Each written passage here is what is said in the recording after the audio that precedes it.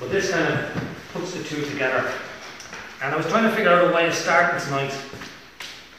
And pubs have been at the forefront of Irish rebellion since probably the 1798 rebellion. Rebellion was always, fermented in the back rooms of pubs. I was sort of thinking yesterday about this. I was at a function with Dublin publicans there not so long ago, and strange enough, through the conversation, we worked out that the 1916 Rising wouldn't happen today for a simple reason that pubs are open. Because one publican mentioned after the water protests, the evening after the water protests, there was a spike in business. So while everybody liked to go out and protest, revolution wasn't part of their scene. So basically tonight I'm going to go through a little bit about the pubs and the Rising, the publicans and the employees, the distilleries, the breweries, and we'll finish on with conclusion. The Irish are synonymous with the consumption of alcohol and having a good time. Have you ever wondered about the connection between beer, spirits and the foundation of the state? Alcohol, the production, the service and its consumption has played a key role in Irish affairs since the iconic moments of the 1916 Rising. Public houses, their owners and staff were at the heart of the action unfolding on the streets.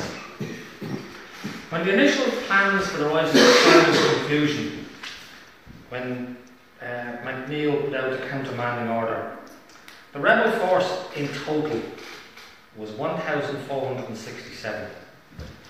And just to put that into some kind of perspective, by the end of Easter week there were 21,000 British troops in Dublin. So they were on a hiding to nothing, as they say.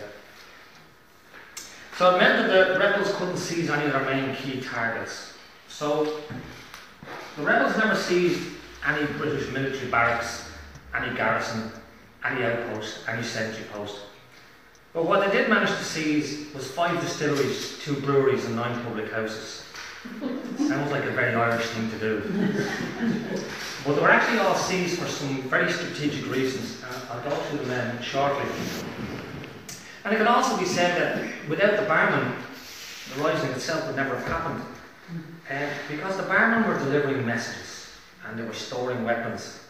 And they were the eyes and ears of the rebel leadership on the British Army. And also, don't forget now, like many of the leaders of the rebels were teetotalers, including Pearse, Mallon, Colbert and Clark, yet Sean McDermott was a barman. So there's a bit of a dichotomy. But Pearse always wanted to make sure that in the 1803 rebellion of Robert Emmet, he gathered his rebels on Thomas Street to attack Dublin Castle. But unfortunately for Robert Emmet, there were too many pubs on the street, and his rebellion sent him into a drunken farce. And Pearse didn't want that. He wanted to make sure that the strict rules of military engagement were followed at all times. As the rebels seized their headquarters at the GPO, a detachment of men were seized key buildings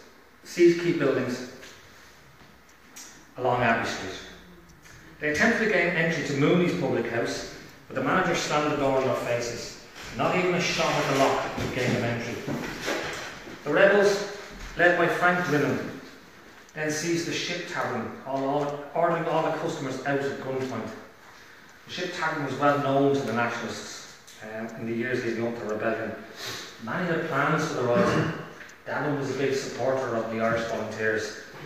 Many of the plans of the Rising were hatched from there because across the road in Reese's Chambers was Sean McDermott's office. So, do a little planning, go for a drink, head back. But to illustrate, even though they seized the ship, I just want to illustrate in the initial hours of the rebellion, the attitude towards drink by the rebels. In William Daly's witness statement, he said, "In passing, I wish to record with pride that a few of the men in the company in the Ship Tavern, although hardened drinkers, and had they taken anything that was there, did not touch anything and refused the offerings of the barman." Part of the training of the Irish Volunteers, they were told about seizing public houses, seizing distilleries, seizing breweries, and they were warned by Pearse, Clark and MacDonagh to make sure that there was no drink taken. And it was a punishment on their list of in the Irish Volunteers card which they were given. They were instructed not to be drinking. A detachment of men, Davies, was a young lad called James Joyce, no relative of the famous James Joyce. But James Joyce was actually a barman in Davies. And you recognise that. Davies pub was Portobello, O'Connell's next door to it. A detachment of men was sent up by led by Sergeant Doyle, was sent up to seize J.T. Davies' pub. That's actually taken just after the rebellion. You can still see the British troops outside it. One of the men that went up to seize J.T. Davy was a justice of the peace. He refused Davy any time off to go training. Davy was 35 years old. He worked 12 hours a day, 7 days a week. And the only time he got off to go training was when he pretended to be ill. He simply failed to turn up for work. At noon bank holiday Monday, Joyce and Doyle arrived up along the wall there, along to J.T. Davies. They had come up through Grafton Street, past St Stephen's Green and Countess Markievicz. It was Michael Mallon who sent them onwards up to seize J.T. Davies' pub. And they narrowly avoided capture just further down the street at Adelaide Road when they were coming up towards the bridge, which is Portobello Bridge. A group of mounted soldiers came past them and they kind of hid in a corner, and they realised, Doyle realised that if they let them get on, they'd go up to the barracks and warn the British that something was up.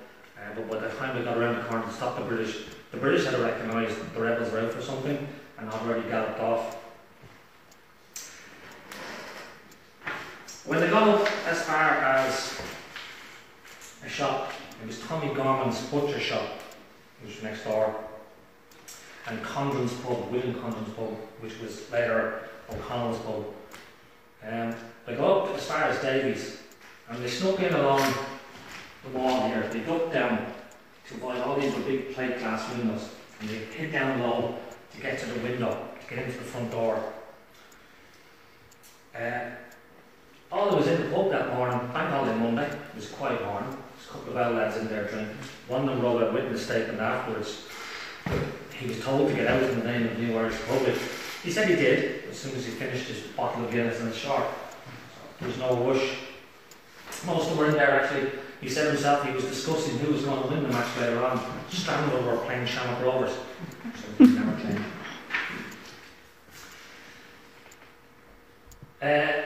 Joyce went into the main doors. Davy himself was behind the counter.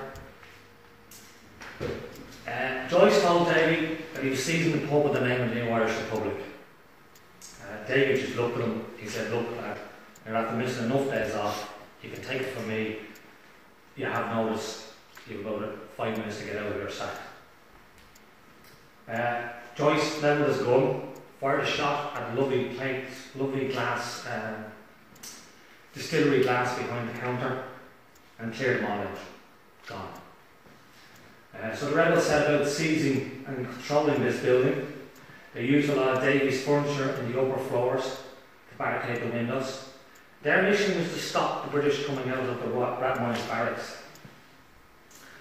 And it took up a couple of hours, another hour or two, before any movement came from the barracks.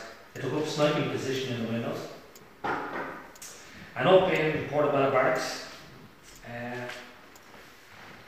there was a sergeant and there was a lieutenant. Their commander was actually bank holiday weekend, so away for the weekend. So it was left to a young fella, a Lieutenant Hamill, to take charge. So he sent out some troops to find out what was going on. There was a bit of commotion on the bridge. The rebels were after cutting the tram lines. British came down towards the bridge. The bridge is just here in front of us.